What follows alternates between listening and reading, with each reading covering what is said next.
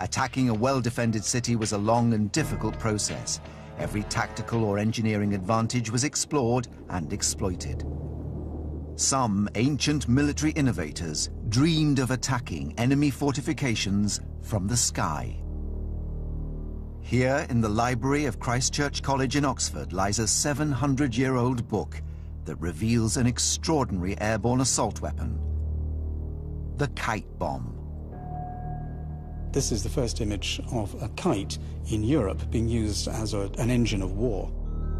In 1327, this book was a coronation gift to the 14-year-old King Edward III of England from his tutor.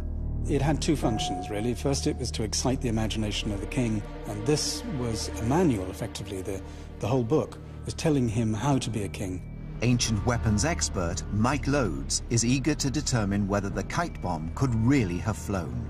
He aims to build one and drop bombs from the sky, as may have been done 700 years ago. He's come to Oxford to examine the original manuscript. It's got boys' toys and machines, and what could be more exciting than flying a kite and dropping a bomb? Absolutely. I think that must have been... This is almost the last illustration, and I think this must have been... When he opened this, he must have laughed. I mean, thought, this is great fun. Is this complete fantasy? This possibly came out of the Crusades. Possibly he's been talking to old soldiers who said, well, there's a siege machine like this, and this is not at all fanciful. There's some evidence that kites were used in warfare in the ancient East, and the Middle Eastern empires of the ancient world had long mastered the art of explosives. European Crusader armies returning from the Holy Land brought back more than just gold and treasure. They also returned with ideas, the technology of the Arabs, the trebuchet, cannon, gunpowder, and, as Mike and Justin suggest, the kite bomb. Could it have worked, do we think? Well, this particular engine, I think, is very practical, and it essentially is a kite. It's a very large kite. It's holding, as we can see, some kind of device, which may be a bomb. The bomb would have been an incendiary device filled with naphtha or Greek fire, a highly flammable petrochemical substance known to the ancients. Like many petrol-based weapons, it was very hard to extinguish, even with water.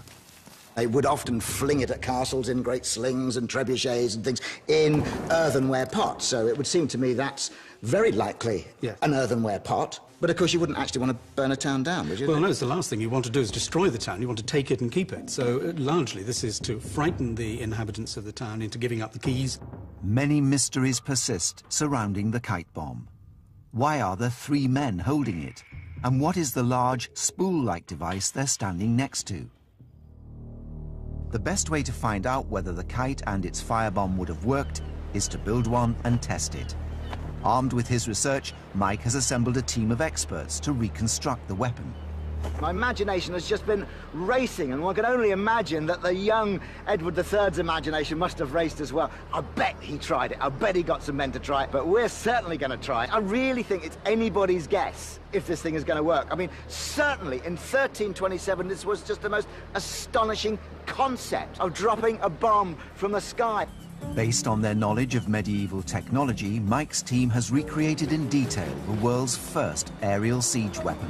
What I love about what you've done here is you've filled in the 3D bits, because all we've got in the picture is this two-dimensional post. It's obviously there for a function. We know there are 3 men involved, and we can get sort of correlate how much power they're going to be generating. So, I mean, we can get some idea of how substantial the whole thing needs to be. Because I think that's what the artist is doing with the picture. With his 3 men straining, he's saying this is an incredibly powerful weapon. And he's trying to sell the power of the thing with the props, with the men, and with this. Martin Lester is a specialist kite maker. But what I love about this is it looks exactly the same as the one in the drawing. What sort of surface area have we got here? It's about 30 square feet. It's about 7 foot high, 5 foot wide. The cloth for the ancient kite would have been silk and the wooden struts willow. The thing about using wood and silk is that there's no guarantee that everything will flex the same amount. You need a long tail to help stabilise it and counteract any imbalance in the head of the kite. I'd quite like to see it up there. Let's do that now. What do we have to do? Well, I've got the line tied on.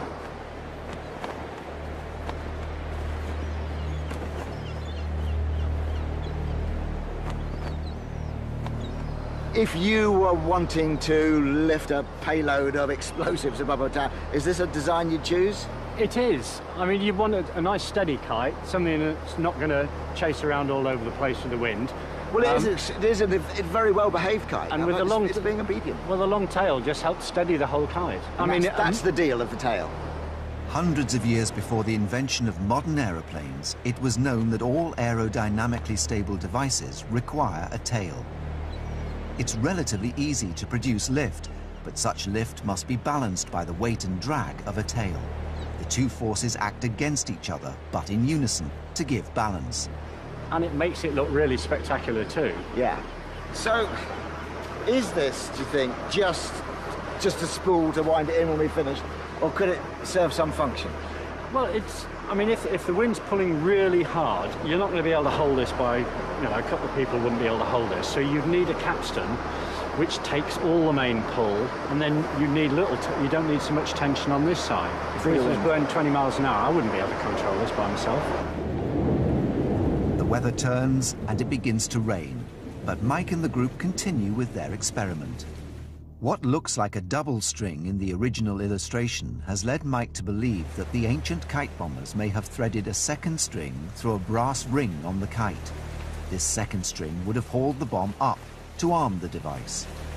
The bomb casing is made of earthenware. It contains 4 pints of flammable agent with a total weight of 5 pounds. Though kites can fly in the rain, there's one weather condition that will defeat every kite on Earth. The wind's just dropping too much here for us to be able to do this at the moment. And this obviously would be the frustration, that kites are completely dependent on wind. Seems almost moments ago that this magnificent dragon was right above our heads and its angry tail thrashing with menace. And now look at it. Clearly, if we were on a battlefield, kites are not great because the army will have gone home before we can use it. But on a city, well, you can just wait for a windy day and we're going to hope this wind picks up. At last, as the light fades, the wind returns and the kite bomb can be armed. The illustration suggests the young king and his men would have threaded the second string through the brass ring and hauled the bomb skywards. Then they would have walked the kite over enemy city walls. The release mechanism of this complex machine is a simple blade. The string is cut. The rest comes down to gravity.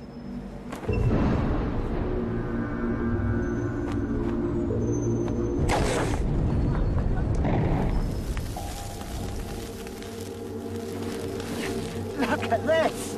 We have got wet, burning sand.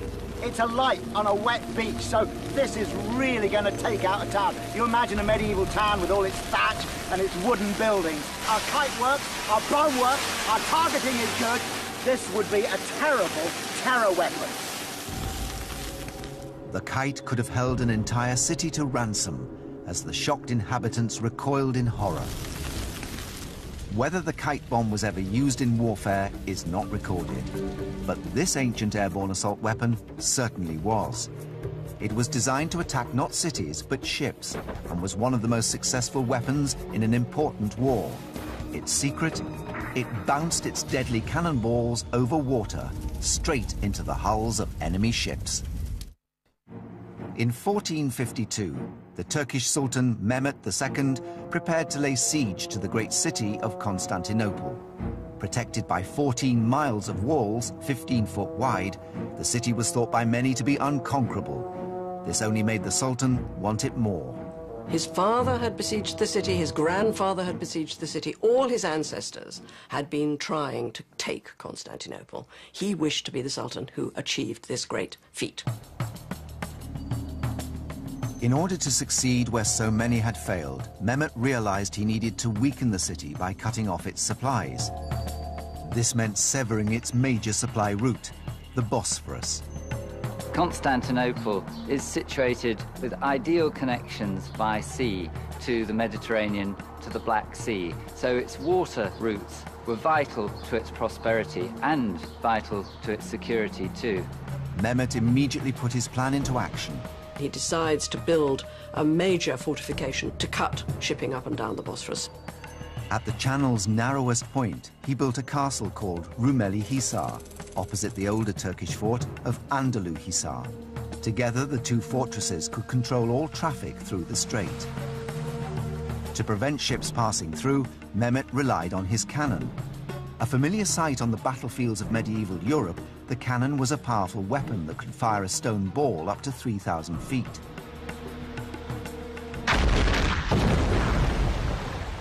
The heavy artillery at Rumeli Hisar was placed right down by the waterside to fire a flat trajectory across the strait. The rest of the castle is really the landward defence and the supply base for those vital artillery pieces. Rumeli Hisar was the world's first fortified gun battery, but there was a problem. Sinking a 100-foot ship with a cannonball from a distance is harder than it sounds. Traditionally, the only way to increase range was by firing up in an arc. If you shoot up in the air, the point at which it comes down is the only chance you get to hit the ship. And it's very likely to hit it on top of the deck and not hit it at the waterline, which is going to make it sink. A clue to how the Turkish gunners may have solved this problem lies in a mysterious eyewitness account. The document describes the balls being fired in a way never seen before. They hurled immense round stones that went along the surface of the seas as though they were swimming. Some believe this is evidence the Turks discovered the art of ricochet. This modern ballistics tactic was employed by the RAF in the Second World War, dropping bombs in such a way that they skipped across the water and destroyed Nazi dams. The tactical advantage that you get from bouncing cannonballs is that you can hit ships with good reliability at extra range. If you can bounce it, you can go a long distance and hit the ship on the side, maybe near the waterline, and you're very likely to cause a cataclysmic injury. But could the Turks really have pioneered this destructive tactic 500 years earlier than previously thought? At an army testing range in Denmark, physicist Michael de Podesta and artillery expert Peter Vemming are finding out. The key thing that would have made it novel was the speed with which you could project such a large thing. That's unique to gunpowder. You can't do it any other way. The next thing is you need a low angle. If you're lobbing it up in the air and lobbing it down, that will never work. You've got to be low to the water, good, fast initial trajectory. To investigate this principle, Michael and Peter use a replica cannon from the same era as Mehmet's bombards.